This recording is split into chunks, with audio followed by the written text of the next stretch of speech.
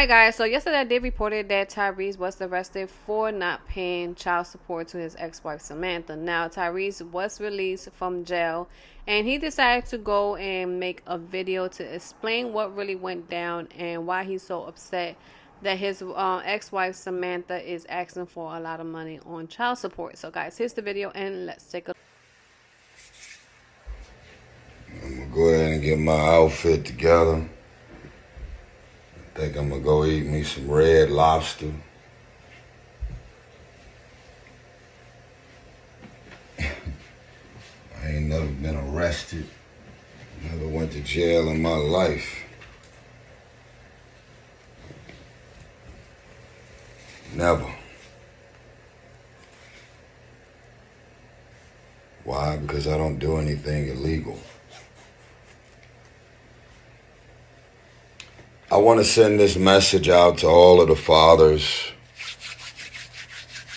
This is not man versus woman. Make sure I say that. Take all that shit off the table.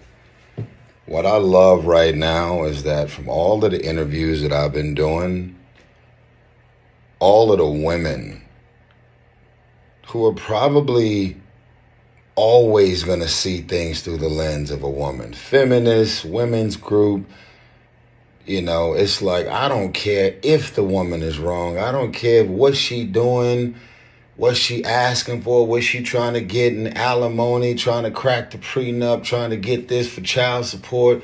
I don't give a fuck how wrong she is. Most women are always going to see things through the lens of women.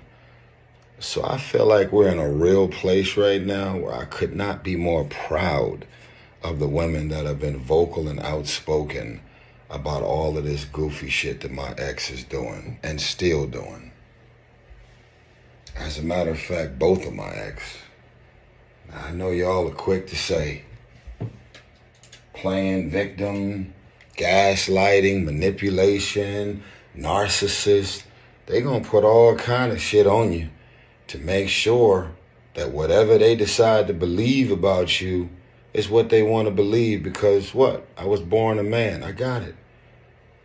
No one's after me.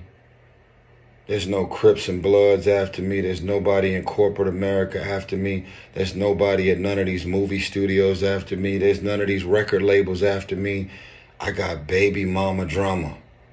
You get in a relationship with an entertainer who happens to be a public figure, or somebody who's a real estate tycoon, or somebody in the tech space, or somebody who has an actual profitable business.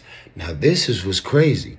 Since I've been so public about all the shit that I've been dealing with, I have lost count of how many women who have walked up to me who are the high net worth individuals, the ones with all the money and the success, talking about how their ex-husband is getting alimony and how the husband is getting child support payments and the husband is getting all that he's doing, freeloading. The husband got the house. Doesn't really happen that often, but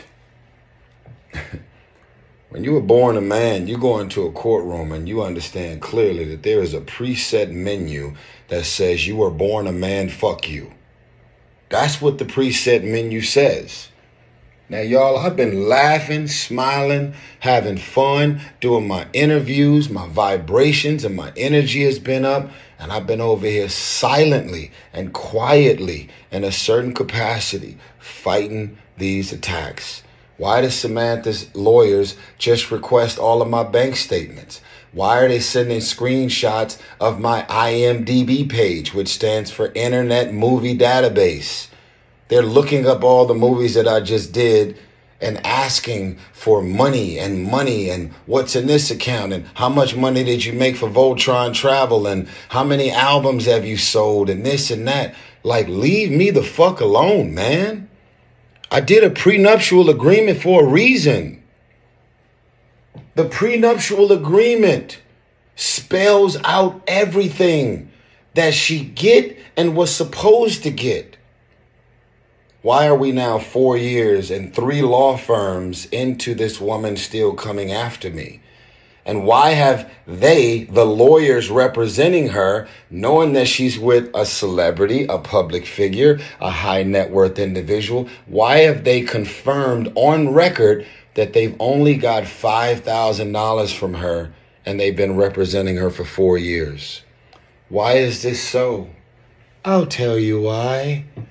Because lawyers, not all, but certain lawyers out here will look at a celebrity and a high net worth individual as a pot of gold.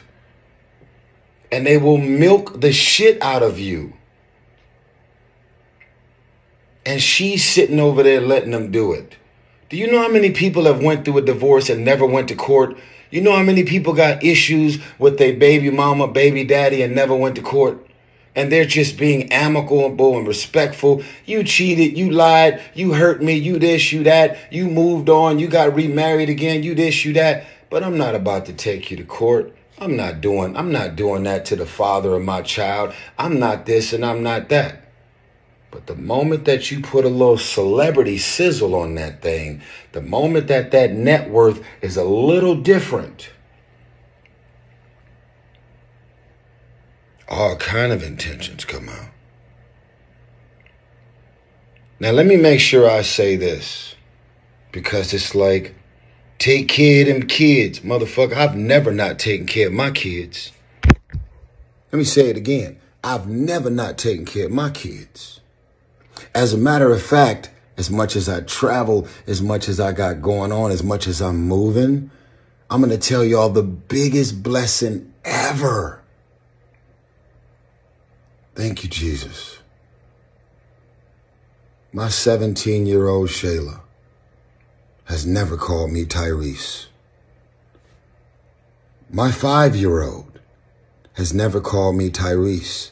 You know who I am in this house? Dad. And when they refer to me when they not with me, they say, that's my father. I am Dad. And you know why I'm Dad? Not because of what I bought them, not because of the clothes, not because of the square footage of the house, not because of the cars in the driveway, and definitely not because of this fake jewelry I wear. I'm a father. Because that exchange between your son or your daughter is nothing that could be purchased. It's something that they feel about you as a father because you have a presence in their life. All this shit about money, arguing back and forth, that's for me and my ex to deal with. But when it comes to my kids, my babies, they've never wanted for anything. But I can't stop their mothers from coming after me for more. My mama, rest in peace. My mama didn't raise no fool.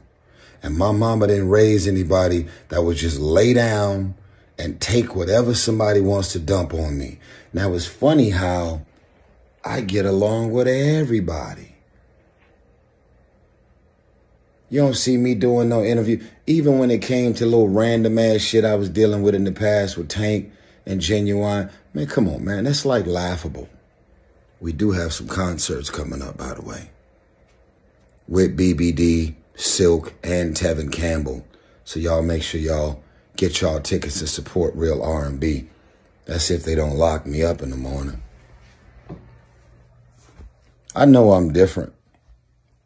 I know I'm doing what most people don't do. I can't even say I'm in fear right now. If he's going to arrest me, I'm just going to say, fuck it, man, get it over with. But the details are very simple. I had one of the most detailed and specific prenuptial agreements in place. And I can talk about this publicly because it's already been addressed publicly. Literally one of the first paragraphs in my prenup. And these are some legal words. It's called contested versus non-contested. And let me break this down for the folks that don't know. When you have a non-contested argument, that means everything about these documents is non-contested. We're not arguing about anything. There's nothing to discuss. There's nothing to go back and forth about. There's nothing to unpack. Everything that's been mapped out in this prenuptial agreement has been spelled out and laid out. She had an attorney to represent her for the prenup, and I had one as well. That's a non-contested prenuptial agreement.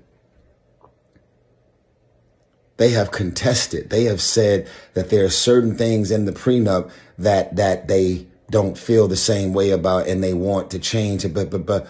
And so now they're saying it's a non-contested prenup, and yet there's at least 15 different examples of them contesting the validity of the prenup.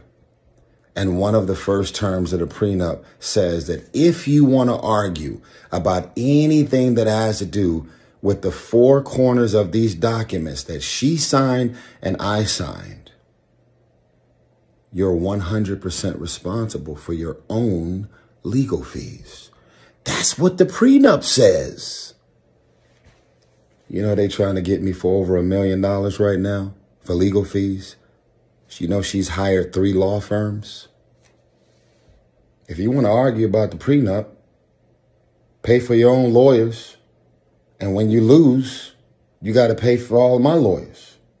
I got one lawyer that's been representing me from the whole time. Incredible, by the way. Tanya Mitchell-Graham. In-fucking-credible. If you want to argue about the prenup, that's fine. You're legally able to do so. But when you do so, that paragraph right there says you are responsible for 100% of your own legal fees, which means she's now got 3 law firms. 3 law firms, but she's really got 4. Because all of the legal fees that I've been paying Tanya Mitchell-Graham for the last 4 years is all going to Samantha. That's the prenup that we both signed. But I've been in my good bag, man. I've been laughing. I've been having fun. I've been running around doing all these interviews, man. I just want to tell everybody out there, man, who's gave me their stage and their platform and their podcast, their radio station. I just want to tell y'all, man, y'all could have had anybody on y'all show. Y'all could have invited anybody on there to be on y'all show. Y'all have helped me to promote 1992. It's got an A- cinema score. Man, people are still in the theaters watching 1992 right now. And Beautiful Pain, my album, completely on fire. I heard it's like number 40 or something on the worldwide Apple Music charts, which is crazy. I've never had that. And then my song Wildflower, dedicated to my mother, is still flying. And I'm just trying to be positive, man. I'm trying to activate some good energy. I've already finished the fucking album and pushed the hardest album I've ever done out. And I just keep getting bombarded by these legals, man. Just last week in LA, some random white lady jumped out the bushes on me and tried to serve me. And I fucking backed up. And then she threw the papers at me and they landed in the street. And I said, ma'am, you never served me. She said, you have been served. She's filming me. And I pull out my camera and I'm filming her. And I said, ma'am, the paperwork is not in my hand. As a matter of fact, you put it all in the street. You're loitering. This is a really nice neighborhood right here. And you got trash all over the street.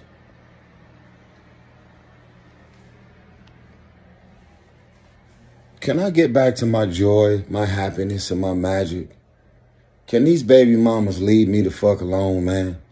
Can they just stop hiring lawyers that's willing to work for them for pro bono because they got a pot of gold waiting on them at the end of the fucking rainbow? Can y'all just move on? Go date somebody, go engage, go start a new family. Go just leave me the fuck alone, man. Wow. I mean, fucking thirst buckets, man. And I know these are the mother of my children, but this is true. This is too much. It's been 17 years of this shit, man. I'm about $15 million at this point into having a relationship with my daughters. And I'm not going to cry. I'm just explaining to y'all, man, that this shit is exhausting. And women can relate, the higher income earners, the breadwinners of their marriages and their families that's been drugged into court. Y'all can relate to this. I'm not just saying this because I'm a man. Does it happen to y'all more often? Does it happen to us when we get drugged through the court? No. Just walking into the courtroom as a man, especially a black successful man in Atlanta in front of these. All right, guys, so leave a comment down below and let me know how you feel about what Tyrese was saying in his video about his ex-wife, Samantha, asking for a lot of money in child support. And I'll see you next time with a brand new video.